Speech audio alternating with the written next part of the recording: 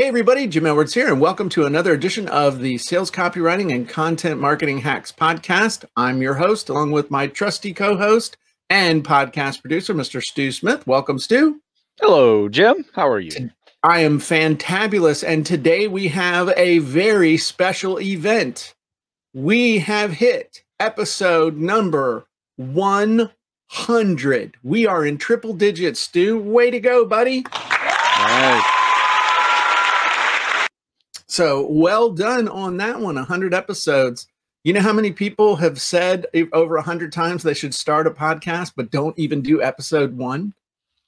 Countless people. Probably a lot. Yes, you're And right. it's countless because I don't know how to count them, but I'm sure there's a few. So what are we talking about today, Stu? What's on tap? Well, we're doing part 2 of the Jim and Stu show, pretty much. We have a kindness movement that we are helping Karen start to promote. She has a new book coming out in February, and it's coinciding with Congrats on your book coming out, Karen, by the way. Yeah, I think it's coming out in January, but it's what she's trying to do is create a kindness challenge to go with the Random Acts of Kindness week in February. So make a movement around her book. So what I was thinking is we would just go down this list of things that I made after seeing this question. I was like, you know what? You need some secrets to make your book go viral.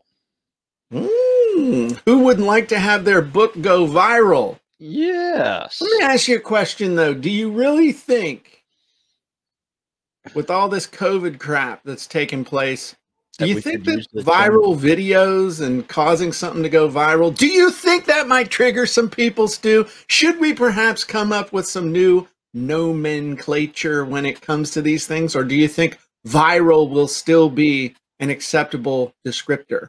That's good. That's a good point. That's a good question. You know, I think we should shut down viral. Call it something else. 2020 has been a mess. What's another word for viral? It's kind of like, what's another name for a thesaurus? Yeah.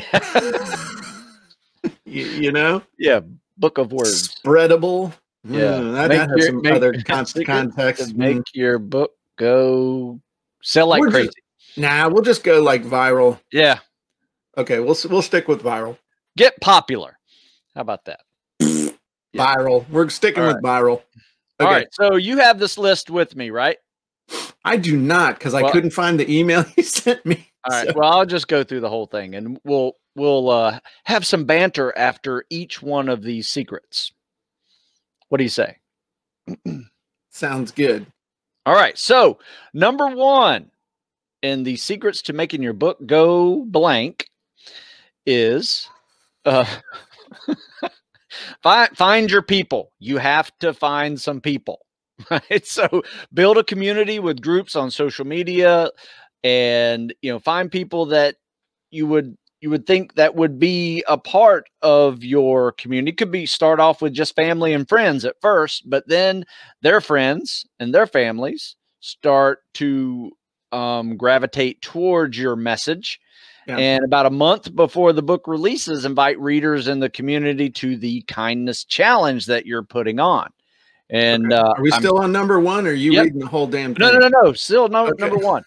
I'm certain that they will help you spread the word, because they've already believed in your message, and which goes right along with your book. So finding your people to, create this movement for you, I think is number 1. You got to do it. Now, do you have any particular wizards that can help with that kind of content? Well, Stu, interestingly enough, what I heard you say is that before you do any of this, you need to define who your perfect avatar is, who would be interested in participating in this kindness movement. Absolutely. So the number 1 thing I would say is that you should go use the avatar wizard and define exactly who that person is, because then you can actually use that to create content and tell the story of the type of person who should be participating in the kindness movement and say, does this sound like you? The other one that I would say people should mess with would be the hidden persuasion wizard, because I think that could be really effectively done as well. So those would be the two. Do I need to show them or just talk about them? Okay, but those I think those would be the two. Those would be the two I would say. The avatar, especially the avatar wizard, though. Yeah, that one's a classic. You know, I've used that avatar wizard, one, to get my mind right, but also to create some neat content around the guy that I was, you know, being my avatar. You know, are you this guy? You know, and it's like got a lot of clicks. Like, yeah, I'm that guy. Exactly. I need to read this. All right. So number 2 is, do you go big or do you go small? Right. That means, yes, it's very important to find groups with large numbers of people on them. And however, don't dismiss the ordinary person who will love to be a part of your program and carry on your message to their own communities. You know, so don't doubt the power of small. So I think the biggest thing that speaks to me, as far as, especially for Karen's book launch, is that a lot of times people, and I'm guilty of this too, all right? When you're promoting your book and you're trying to create a movement, you never know where the connections are going to come from. So you think that, okay, I only need to go after the big fish to do an interview or to do a live or to do a special guest blog post or something like that. But you never know where the big connection is going to come from. You might think, oh, this person with this huge following, if only it's the big hitter thing. If this one person would endorse my book, we're all going to get rich. And then they ignore you, or they do and nothing happens. And then the one little person with the hardly any following, or you think they're a little tiny fish, they have the one person that creates the connection that really does change everything. So when we're doing something like this and you're trying to make your book go viral, you're trying to make your movement go viral, you need to go all in. And that means do the interview with the little, that sounds terrible. Do the interview with the little fish and the big fish and the medium fish and the any fish, but do it in such a way that it doesn't drive you nuts. Don't do hour-long interviews. Have a 15-minute interview that you can do. Have a 30-minute interview. Have something where it's crazy value that you're willing to share and drop everywhere, because you don't know where the big stuff or the little stuff's going to come from. Agree. I mean, some of my best promotions have been through customers who shared their experiences. You know, where they took a picture of the book and said, "This is what I did today." You know, that's great. Yeah, absolutely. All right. So number 3, Jim, say yes to everything. Just like Jim was saying is this Smurf juice? Yes. Say yes to everything. Okay, what? Yeah, you say yes to everything. Talking about there, means, Taylor? You know, ask people to be on their podcast, write a review, send an ebook version, and ask for a testimonial. But you have to also say yes to every Q&A, every podcast, every offer for a reprint or guest post, you know, no matter the size or the popularity. You know, make some guests also be on your blog and have short videos with them. And you can use many of the Jim Edwards Method wizards. I personally like the single juicy tip wizard for getting some ideas for how you're going to be a part of this yes to everything movement. And Jim was, you know, a previous one kind of went into this one with, you just say yes to big, medium, small size, and have a segment in your mind, or at least a script ready for the 15-minute interview and the 30-minute interview, and go like that. So you're not overwhelming yourself. Yeah. I think what this tells me is go all in smart. Use tools to help you to do things quickly and efficiently, rather than reinventing the wheel over and over and over. That's the thing. Just because you're saying yes to everybody, it doesn't mean it has to be a unique yes. You need to have your stuff done so that you can make it work, but there's nothing to say that you can't be answering the same questions when you're talking to different people. There's nothing to say that you can't have the same theme when you're doing guest blog posts. There's nothing that says you can't do that. So don't think when you're saying yes, you're saying yes smart. You're repurposing, you're reusing, and you're just doing it in a way that doesn't create stress, but gives you the opportunity to maintain your energy level and be able to share effectively. That's important, because some people might think, man, if 20 people ask me for a guest blog post, that means I got to write 20 unique posts. No, it doesn't. So use the same one, or modify one over and over. Modify the same one to 20 different audiences. There you go. A lot of time. Okay. Okay. Number 4. This is why Jim and I created the Media Marketing Academy. Was you have to remember that you are a media company that sells a book, right? But don't forget traditional media. You know, it's not all social media and podcasts. Radio, newspapers are also very useful tools. So make sure you develop a press release for local newspapers, radio shows. Check out the following: Jim's Press Release Wizard and What I Do in One Sentence Wizard. That's right. Really help you get your foot in the door. Absolutely. Because when you are trying to get, especially traditional media, to cover you, it's all about the hook and it's all about the news. Most people screw up getting traditional media, regular newspapers, TV, local or national or regional, because they make it all about themselves instead of making it all about the customer, which is the viewer of that particular media. And so you will stand out massively compared to everybody else who's trying to get publicity if you just by doing it right, because most people do it wrong. And the way you do it right is to make it about the end consumer of the information, which is the reader or viewer of that media.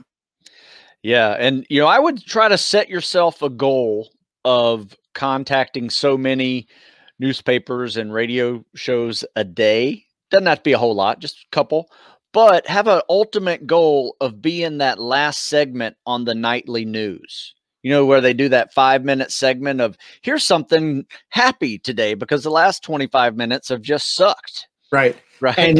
And Karen can tie it in with the upcoming event of it's Random Acts of Kindness Week. Yep. And when this happens, this is in February, right? Yep.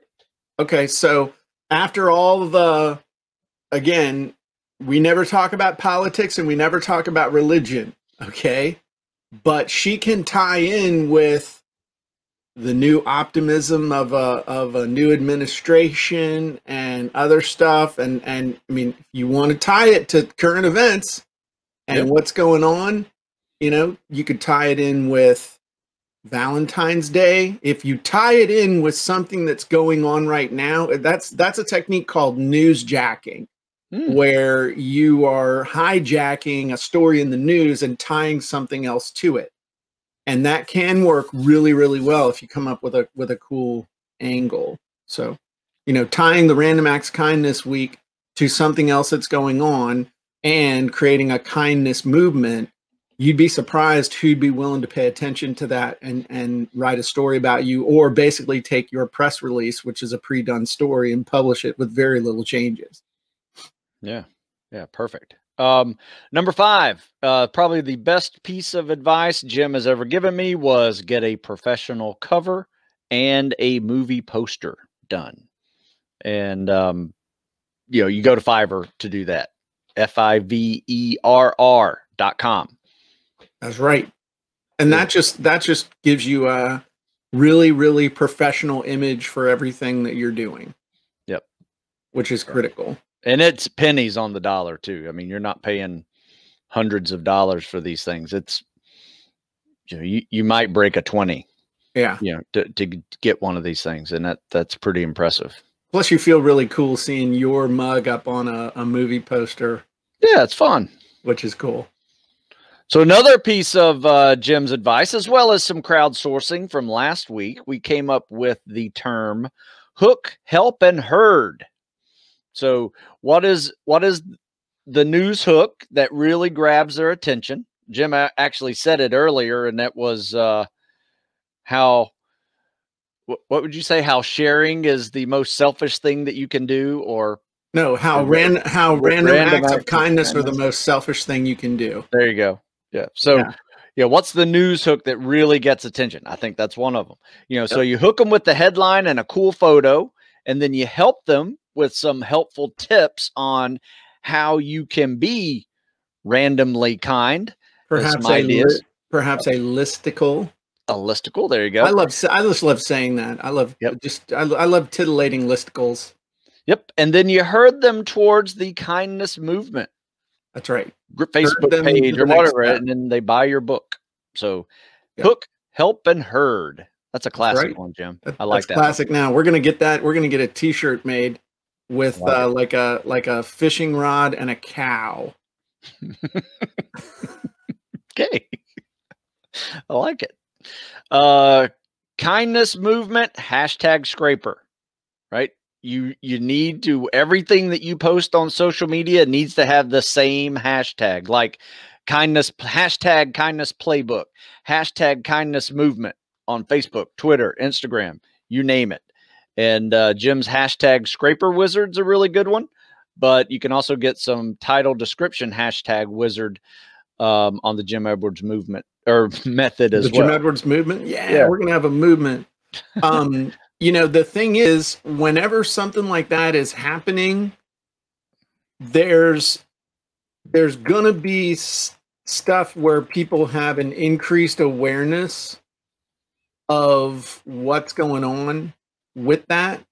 And you should definitely be aware of that. And what I mean by that is that during that week, there's going to be other people pushing it, and there are going to be hashtags and whatnot.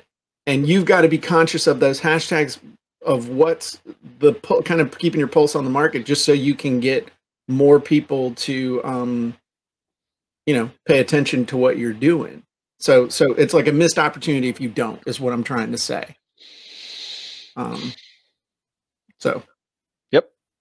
Okay. Number 8, last one is testimonial and thank people. Thank those who are helping you. Give them a shout out and post on their social media pages, post their social media pages on how much you appreciate them with, sharing, your book cover, by sharing your kindness movement, or maybe even having the most emotional kindness movement, of the group, offer to help them in return. You may never know. You never know how, they may also be, starting up a blog or starting up a website, and you can help them promote, something in their business as well. Say thanks by being helpful. It's a kindness movement. You should definitely be saying thank you after people help you. And there's also a saying, dance with the one who brung you. And that's important, because if you ask somebody for help, you need to recognize them. And I know some people, like, especially in this whole thing, well, it's random acts of kindness, and kindness is its own reward. BS. People love to be thanked, and you should thank people. People love to be recognized, and you should recognize people. You need to do what Stu just said. You need to thank the people who helped you, because you're probably going to want them to help you again, and you should help them. What goes around comes around. And the way that you're going to get people to promote you is by promoting other people. And not everybody reciprocates, but I'm a big believer in karma, that what you put out in the universe will come back to you. Maybe not from the source that you expect, but it will come back, and it has to come back. So that's a great one. When you do one of these things and you ask people for help, make sure you say thanks. Make sure you do that. Can I show something real quick? Because I just, while we were doing this, I fired up the #scraper, and I just put in kindness, and look on Instagram. Kindness has got 9 million tags out there. Damn. Kindness matters. Treat people with kindness. Spread kindness. Random acts of kindness. Choose kindness. So there's a whole bunch of really popular ones, and there are a whole bunch of smaller ones that I think you'd be able to really be able to, look at this kindness movement, 17,000. And I'm opening up Instagram over on this one. But I think you'd be able to get some traction out of this one. So don't discount this, because social is very important when you're talking about time events like this kindness, Random Acts of Kindness week. There's going to be all kinds of stuff going on. Jorge just said recognition creates connection and loyalty. That's great. That's a great way of looking at it. Cool. So I think that this was an excellent 100th episode. What would you tell everybody to take away from this episode, Stu? You know what I would say? What? I would say read this. Can you read that? No. Come on, you can't read that? No, man. Growing pains. It's because it's focusing on your mug instead of the phone. Growing pains. Growth does not occur in the comfort zone. That is true. No, that was something I posted today. I was real pleased with that one. I made that up myself. So what does that have to do with kindness? Nothing. But but you don't get to, I think I know what you mean. You don't get to 100 episodes without going through the first 99. And you don't get the first 99 without doing the first one. And most people quit before they even do the first one. Then they do one or two and they quit. And I know that because I did that a couple times. It just you get busy, you don't have time, I don't have time to plan it. All these I don'ts pop up until you make the commitment to make it happen. And then you say, it's like you said, the first 20 workouts are the hardest. What you basically are saying is the first month of working out is the hardest. The first 30 days, 5 days a week for 4 weeks, that's 20 workouts. And until then it becomes, after that, it starts becoming a real habit after you've been doing it and committed to it. So that's what we done, Mr. Stu. Yeah, 100. Congratulations, sir.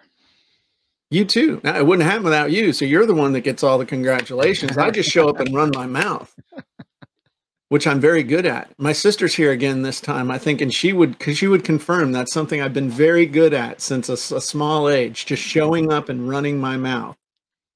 So we would not have done this if it wasn't for you, the organization, the coming up with the ideas, the reminding me to talk about wizards instead of just random stuff. I mean, all the good stuff that you do. So I really appreciate you, man. It never would have happened without you and your pickle juice. Well, thank you. That's good stuff. Well, there you go. Mr. Pickles loves you too, Stu. Mwah. So my next random act of kindness will be going to the Chick-fil-A drive-thru and making sure it's not a van of 10 behind me. That again, that is so wrong. You're putting that's what I would do, but so wrong. It's like, hey, that's a single guy in the car. Okay, maybe you're just getting a single meal. Man, here's how you slide it in so that even yourself doesn't know this is what you're doing. Hey, you know what? You're talking to the lady at the window. Yeah, I always get the same thing over and over, Hey, just out of curiosity, what'd the guy behind me get? And then she tells you, you know what? That sounds good. I'm going to get that next time. In fact, how much is that? And she's, it's like, you know what? I'm gonna pay for that dude's thing. I feel like a sport today. Does that make it better, or is that still like just a totally cheap and just cheesy thing to do? Well, there is a budget to your kindness at some point. Okay, now here's another way you could do it. This would be even better. Hey, I always get the same thing over and over. Just out of curiosity, what the guy behind me gets? So he tells you, so, oh man. That's not good for him. Tell you what, here's what he's having instead. Get him a water and one of them little cups and just a plain biscuit. No butter, nothing. All right. And here, I'll even pay for it. That is nice. You're doing the guy a favor, man. You're helping him avoid 700-800 calories. I'm gonna tell you what though, their fruit cup there is expensive as hell. Yeah, I rarely have ever gone to a fast food place and spend $20 as easily as I do at Chick-fil-A. But that's it. But at Chick-fil-A, it's like, here's the deep fried hunk of heaven on a bun with slathered with butter and pickles and stuff. And it's this much, as opposed to, oh, you want the healthy option? Do you realize where you are? Do you remember where you are? Okay, we know we have people like you, and it's a real pain in our butt for our supply chain. So yeah, we have a fresh fruit option. It's $8. Okay, think about this. Yeah, no waffle fries for you. You're gonna get the fruit. Yeah, you want the fruit cup? $8, Chuckles. And no, it won't even let us allow you to have the lemonade that's loaded with 5 pounds of sugar in a 16-ounce cup with that fruit cup. So no, diet drinks or water with the fruit cup by default. That's it. That's all you get. Unsweet tea. I usually go with unsweet tea. Oh, that's a good. And it's my pleasure. And my pleasure.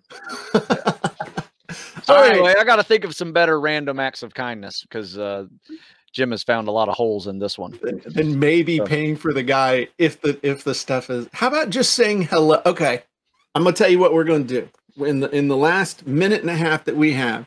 I want everybody in the comments to put in what is one random act of kindness that you could take that would be something that, whether the other person appreciated it or not, whether it would be reciprocated or not, what is something you could do? We're going to help Karen by crowdsourcing some stuff here real quick for her. Plus, it might be good for my attitude to see some of these things because I can't think of anything. I just keep talking. What would be something random act of kindness that you could do? I did that at the grocery store once. What'd you do? Paid for the person in front of me. They were fumbling with their cards and the cards weren't working. And I was like, I got it. Just put it on mine. You're good. Was it a whole long thing or was it wasn't only a whole lot? I mean, things? it might have been $20-30, but you know, it was nice enough. That was nice of you. Yeah. She had 2 kids running around and she was just having a hard time. I was like, put it on mine. See you later. You know what I'm going to do? Somebody just said rake a random neighbor's leaves. I'm going to go down and blow off. I'm going to tell you what I'm going to do. I can't do it today because it's raining. But this week, I got one of those really cool blower things on 3 wheels that's like 200 miles an hour with all these cool warnings about don't get your hands and feet in front of this because it'll blow them off.